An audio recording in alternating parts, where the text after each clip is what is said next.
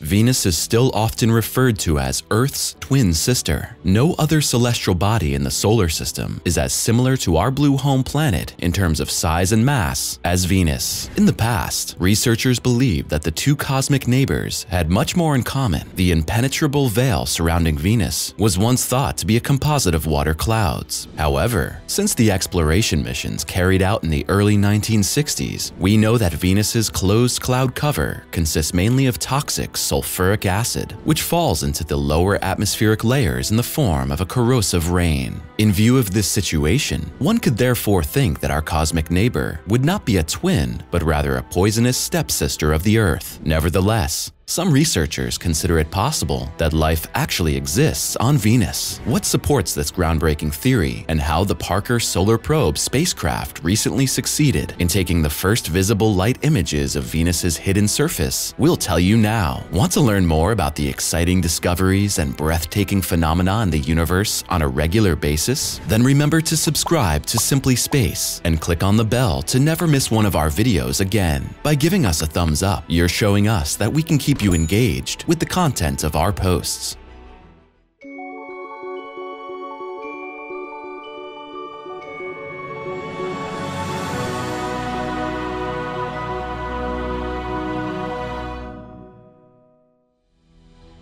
The surface of Venus, invisible light.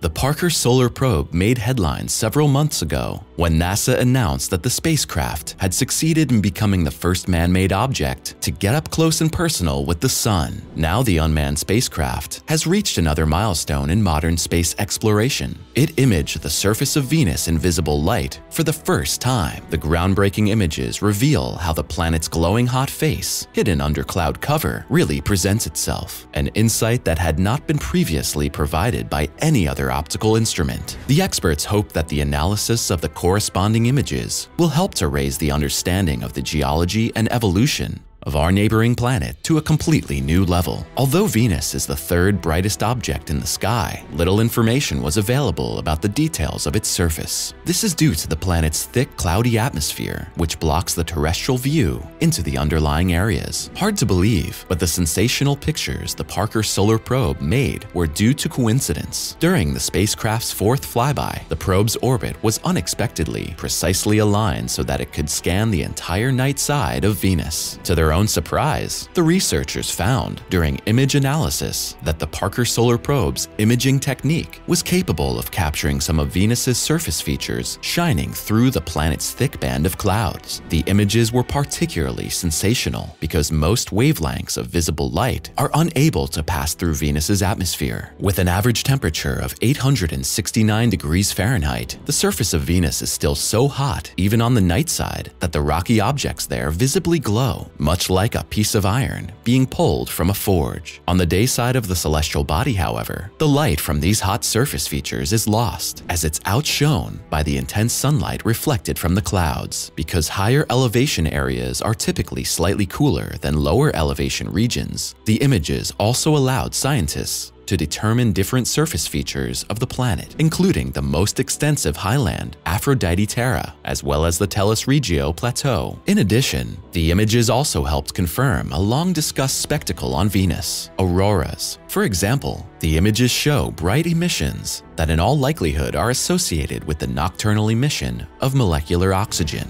The in-depth study of the wavelength of the surface glow also promises important insights into the minerals present there. Through the analysis, the researchers hope to get a little closer to answering the central question of how Venus ultimately became a toxic furnace. Life on Venus?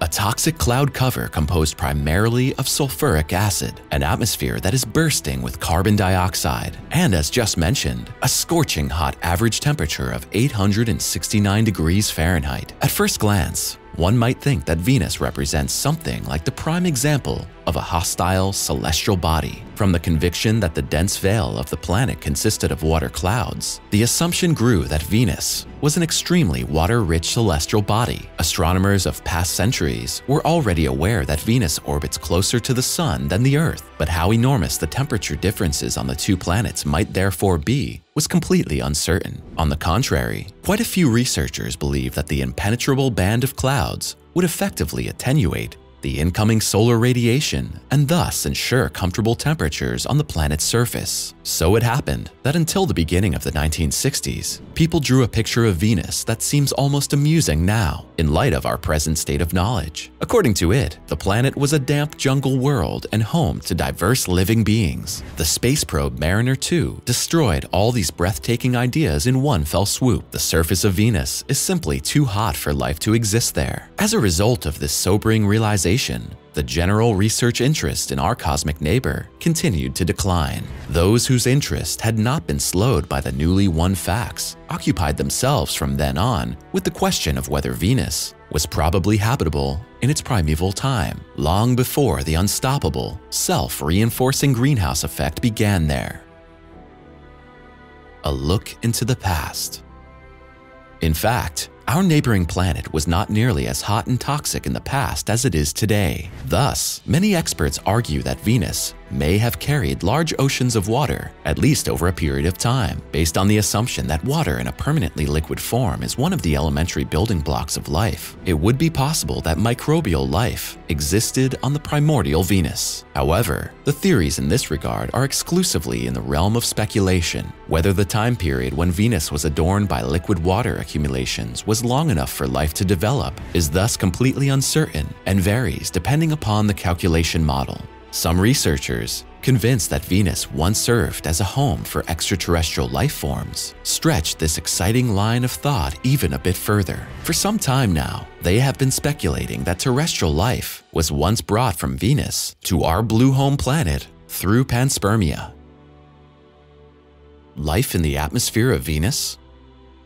When it comes to the exciting question of possible life on Venus, researchers nowadays no longer turn their gaze to the surface of the celestial body, but to higher realms, the planet's atmosphere. Despite all the sulfuric acid clouds and carbon dioxide deposits, the experts have already come across some exciting anomalies in Venus's natural protective shell. Among other things, the existence of sulfur dioxide and hydrogen sulfide could be detected there, two gases that normally react with each other and do not coexist. Consequently, a process must be taking place in Venus's atmosphere that ensures this unexpected state of equilibrium between the two gases. The assumption that this is a process of biological origin cannot be excluded. Moreover, carbonyl sulfide has been found in Venus's atmosphere, a toxic gas that typically has a biological basis. The mysterious UV absorbers have also puzzled experts for some time. This refers to dark streaks on UV images that cannot be placed in any known context. Hypothetical microorganisms could live in the Venusian clouds and use the UV radiation of the sun as an energy source, and in this way produce the puzzling spots. Most excitingly, in 2018, a research study provided the conclusion that the unknown UV absorbers have spectroscopic features that match those of terrestrial microbes. No less exciting were the headlines published at the beginning of 2020. A study recorded evidence that Venus is currently volcanically active. The emissions that enter Venus's atmosphere as part of such processes could serve as an important source of nutrients for potential microbes. However, the researchers always emphasize that the conspicuous features documented so far are by no means direct proof of the existence of life on Venus. They argue it's conceivable that the unexpected conditions are caused by unknown chemical processes. We'll need to be patient before we see the exciting mysteries of Venus solved. We're interested in your opinion. What do you think about the unique images of the surface of Venus in visible light? And what do you think about the exciting theories that deal with the possible existence of life on our neighboring planet? Drop us your thoughts, suggestions, and feedback on today's video in the comments below. Are you in the mood for more interesting contributions on the topic of outer space? Then take a look at the other videos on our channel, which we have linked for you in the credits. Thanks for watching, take care, and we'll see you next time.